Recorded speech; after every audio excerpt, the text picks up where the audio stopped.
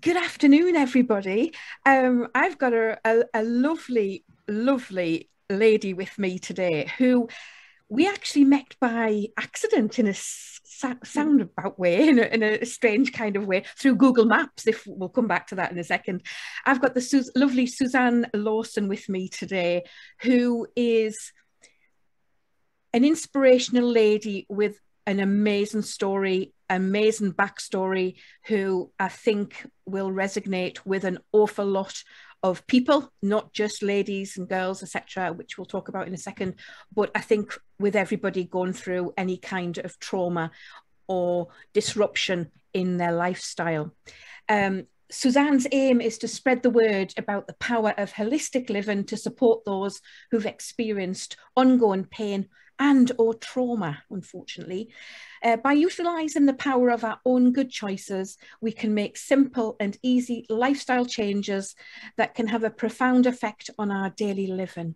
Welcome, Suzanne. Lovely to see you. Welcome. Hello. Hi. Lovely to see you. You too.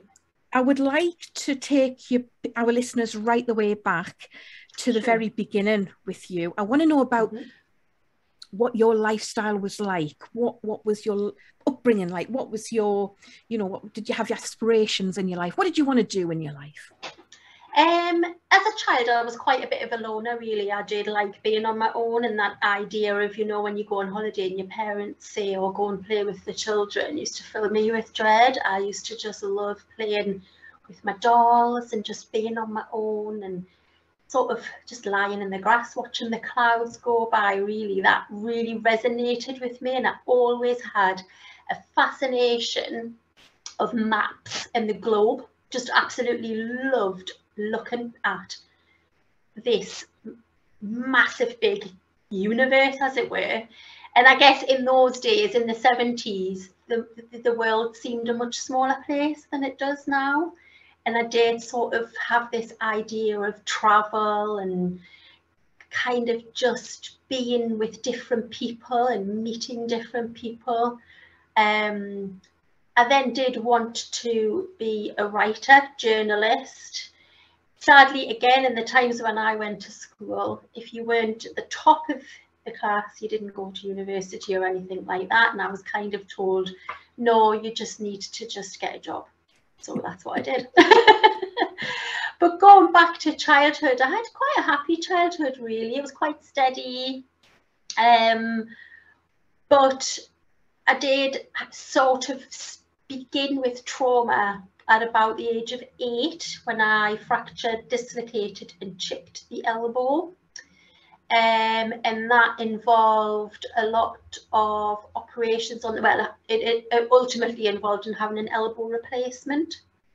And that was quite traumatic in itself because it involved doctors coming to the scene who had to try and figure out how to move me because the elbow had come right through the skin. So that was quite horrible. And again, in the times when there was no mobile phones, so no one could get in touch with my mum, I was taken to hospital on my own, which was pretty scary for a 9-year-old. And I can just remember nurses being so lovely and nurses having really crisp uniforms and hats in the days when there was hats on the nurses' heads. And that was very, very painful, that elbow.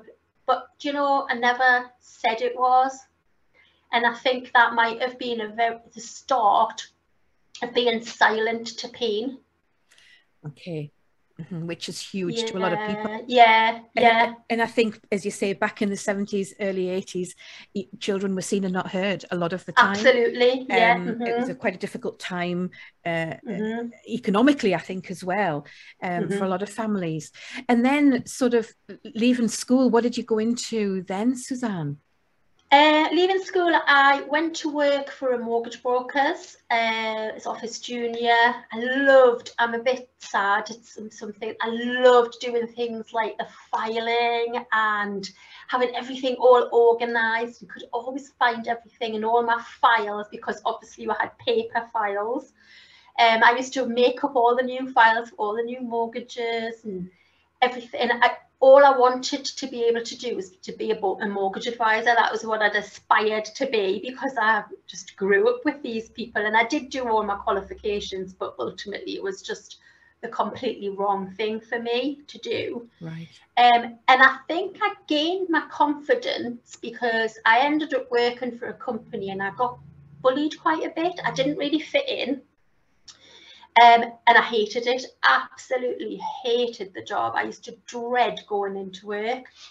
And I came out of work one day and I went to a phone box and I rang my dad and I was crying on the phone. I mean, I was probably like 19 at the time. And I'll never forget what he said, just leave. Yeah. And I did, and I never went back. Really? No, and those days you could just pick up temporary work. And I registered with a local agency and they just kept giving me work all the time. I got paid weekly, so it was brilliant. I could just go and blow my wages every week. And I just loved it because I could be at some place for 2 weeks, some place for a month. Yeah. And I would just gain that confidence. A lot of the time I would be like a receptionist or a secretary.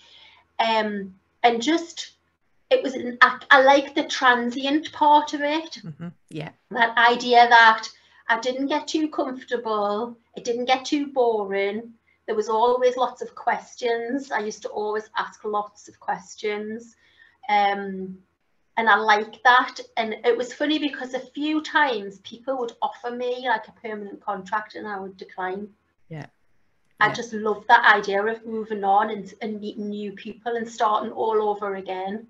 And kind of gaining new insights into all sorts of new things that you'd maybe not thought about pre-leaving school. Absolutely, yeah. I mean, I worked from like a builder's merchant to a chemical plant, to working for a barrister in a home, just sitting doing work for her one-to-one. So it was all very different work. And then ultimately, eventually, I did end up in employment law. Right.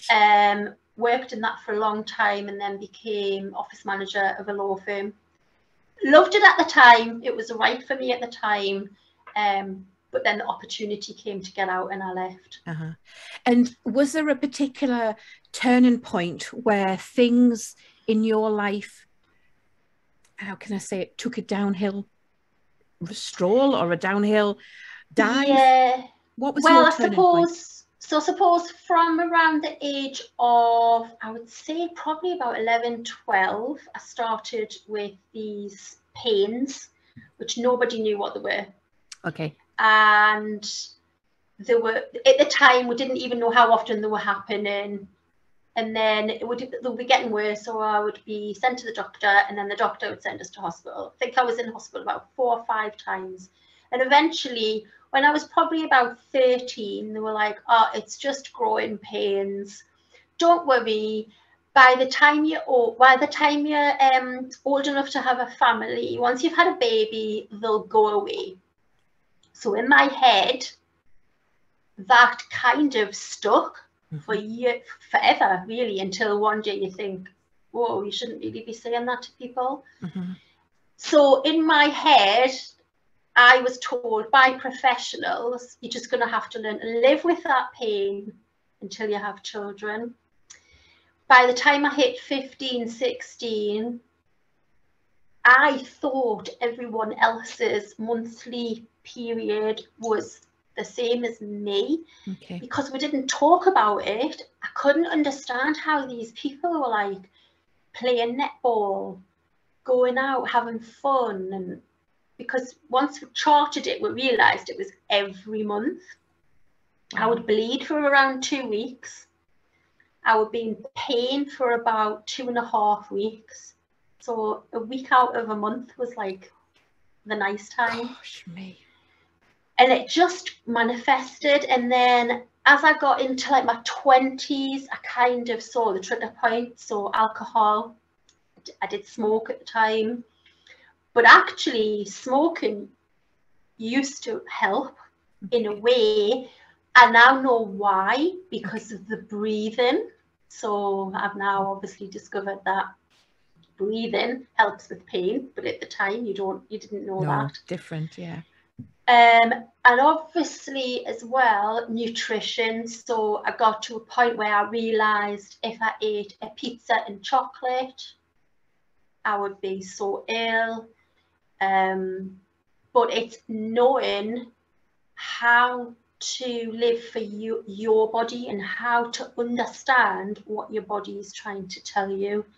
And for years and years and years, I didn't know. I couldn't. I just kept relying on the professionals, who obviously didn't know either. And how long did this go on for, Suzanne, in all? I wasn't diagnosed until I was 32. Oh.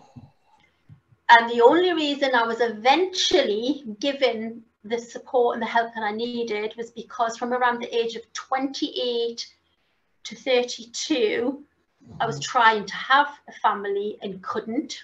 Okay. Now, previous to this, in the 90s, I had been constantly going to the library because we didn't have Google.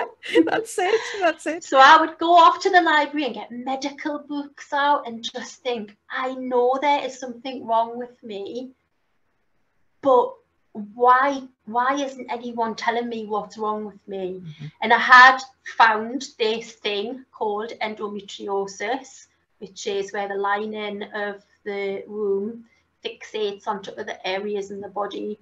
And it kind of resonated with me. Everything that they were saying, I was like, it must be this. And I kept going back saying, do you think it's this? Oh, well, probably not. And then it wasn't until I said, I've got to have some help. And we went in, had a procedure where they put the camera through the belly button. And when he told me, he said, it's very severe. I'm really sorry. I burst into tears, not because of what I had, but because now I knew I had a name that I could say, this is what's wrong with me. Like, I haven't been making this up. I mean, for years, I used to have half of my wardrobe with normal clothes and half of my wardrobe with maternity clothes. And the amount of times people would say, oh, when are you due? Which was heartbreaking because obviously I was wanting a family. So once I knew what it was, that led me to, obviously I was told there's no cure. There's nothing we can do. There's no tablets. We can't operate because it's so bad. It's all around your bowel. So really, goodbye. That was it. Oh my goodness me. What was your initial thought with that then? What was, obviously the family comes into it and things. Despair, really. I mean, they did say we can try IVF, which I did go down that route, which I hated every minute of. And I would never put anyone off doing IVF, but for me, it was just, everything about it was so obviously unnatural. Yeah. The drugs were horrendous. It just really didn't sit well with me at all. And I think I went into it with a really negative mindset and it didn't work. Mm-hmm. And that's why it didn't work, because I didn't believe it was going to work. And as I was recovering from the IVF, it's one of those moments where it's like a light bulb moment where I just sat there and thought, this can't be my life. I cannot live this life of pain, not just physically, but mentally as well. I've got to do something about it. And my first port of call was to see someone about my bowel. Okay. Because my bowel just wasn't working properly. I could go for 2 weeks without going to the toilet. Bless you. And that was the roller coaster. That kind of went there and I felt the best. I had a I can't remember what you call it. Chronic irrigation. Yes, chronic irrigation, yeah. And I literally felt the best I'd ever felt in my adult life. Wow. Wow. Like literally as if I had cleared everything out. And that manifested into, she actually said, I reckon, what, have you heard of reflexology? And I hadn't. Mm. And she said, I really think you would really benefit from it. I was on quite a low wage at the time, and there wasn't very many people in the Northeast who did it. Yeah. And they were charging quite a lot of money for it. And as with all these things, you kind of think, oh, I don't really want to spend that much money if it doesn't work. Yeah, it's so difficult. But also, it's that mindset as well of, you can't just go for something once and expect it to work. Mm-hmm. So she suggested I contact the local college who would have students going through their studies and who always want models to work on. That's right. So I was literally going once a week for like £15 for an hour's treatment. Wow. And I got the same person every week. And then obviously when she qualified, I employed her. And that was the first kind of physical connection I had with another kind of realm, as it were. Yeah. I kind of was introduced to how to relax. Mm-hmm. I didn't even know how to relax. I didn't even know what that meant. Yeah. We think by watching TV we're relaxed. We're not. No. Oh my God, Suzanne, what a journey. It really resonates with me, and I hope it resonates with the listeners as well, because it's that sentence that we hear time and time again, where because we're not getting, I hate the word diagnosis, but because we're not getting an answer, yes, there's something wrong with me. Well, what is? And because we put so much energy and emphasis into a specialist that says, tell me what the hell is going on with me, because I'm not crazy. I'm not losing my mind. There is something. People know their own bodies.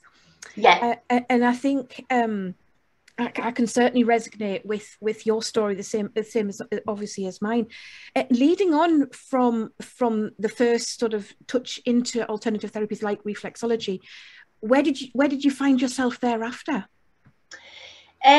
So I've been having that for quite a while, and then I just started reading lots of things about like essential oils, you know, back flower remedies, different vitamins and minerals, and it was almost like it had opened up this huge Pandora's box. And then you kind of like, oh my God, there's so much to learn. Like, where do we start? And just even dipping the toe into the history of reflexology was amazing in itself, and understanding how the feet connect with the body. And I would sit and like look at my foot myself and have a press and see how I felt, and just having that open mind, really. Yeah. And then by chance, again, like how I met you, I met a lady who was a Reiki master and teacher, and I was doing some work for her.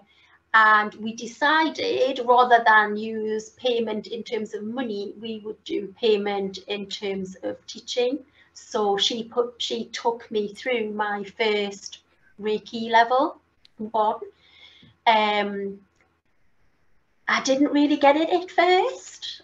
Like everyone else in the class was like, oh yeah, I feel this, I feel that. And I was like, no, I don't feel anything at all.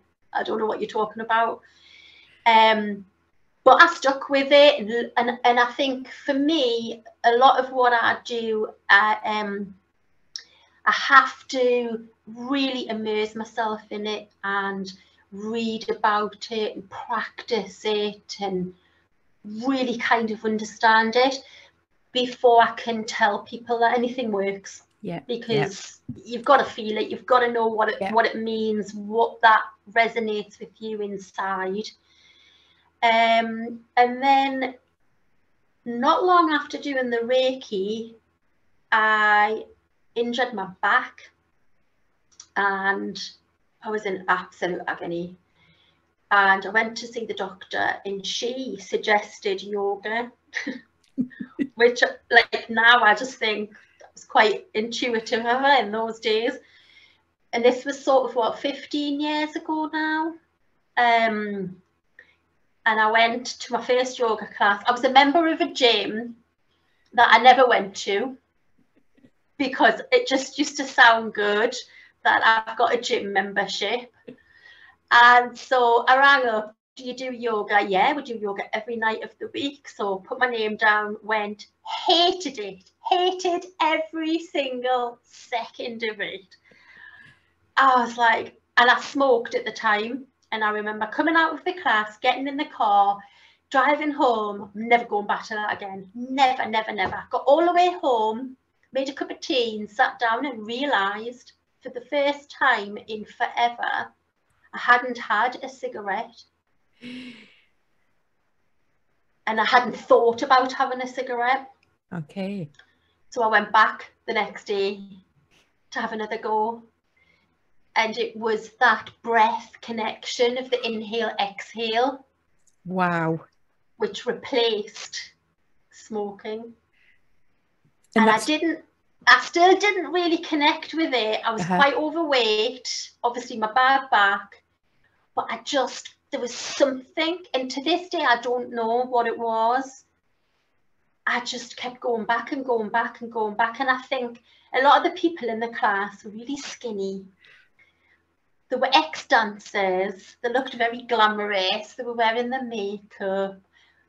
And I just kept thinking, no, don't look at them. Mm-hmm. Just think of you. And funnily enough, obviously, years later, I realised that yoga does translate as union, but it's the union of yourself. So it's the union between your body, your mind, and your soul. So when you're on that yoga mat, it's simply about you. And I just kept going and going and going. And then I decided, I was very brave, roll on about 8 years later. And I signed up to go on a yoga retreat on my own. I'd never done anything like that before. And that was the first time I'd ever meditated properly. And that was it. That was the journey that, like, wow.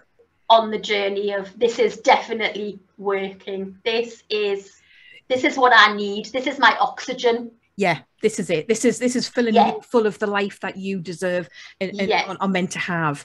And it's such a big turnaround. But there's so many little things when you listen back to your story. There's so many little things that have triggered or has just caught the wheels of balance off and caused them little things. It's all about you now, years ago as well, 15, 13 years ago, going on that yoga retreat even, of bringing everything back into a balance for your life. And about you, like you say, it's about you and your body and your soul.